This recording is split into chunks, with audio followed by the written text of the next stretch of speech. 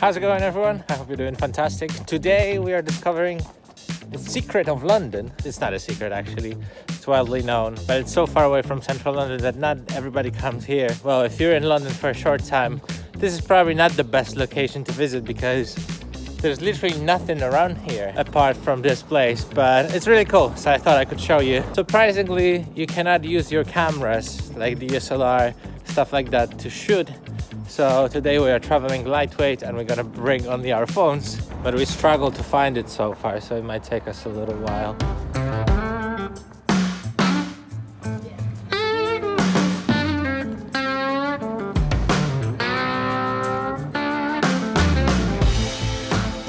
God's Own Junkyard is a house of neon lights, vintage signs and color.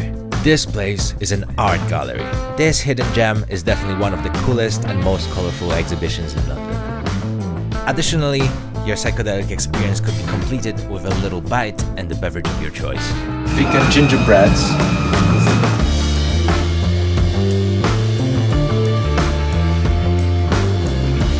I'm kind of tempted to get vegan gingerbread. Shall we? Be right back then. There is a problem. Minimum payments are £5. Oh. So the cake doesn't cut it. How is it? It's actually pretty nice. And I'd never say that. I mean, I don't say it always, maybe. That sounded very negative, but I've read that there are some neons from the movies, but I don't know where they are.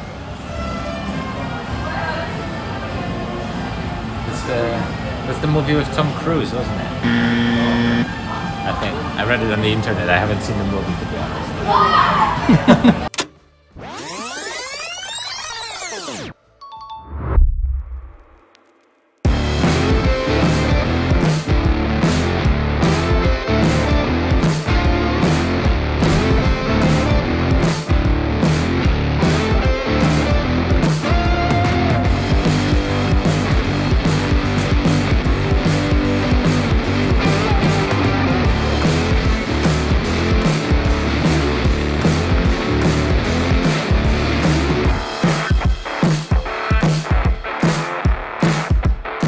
That was very visually stimulating, but I think we're done for the day.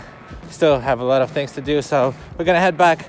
But if you're interested in this location, Google God's Junkyard's own son. If you want to ever consider seeing a whole entire warehouse full of neon signs, consider checking out God's Own Junkyard.